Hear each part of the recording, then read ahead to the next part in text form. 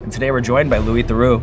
He's a BAFTA award-winning documentarian and journalist who for decades has immersed himself in some of the most dangerous, complicated, and controversial aspects of the human experience. And this fall, he has a series of 6 interviews with well-known personalities coming to the BBC. Louis Theroux, welcome to the show. Thank you for having me. How are you around spicy food before we get started? I'd like to think I'm pretty good, but that feels like I'm setting myself up to fail if I say that. So I want to play things down and say average.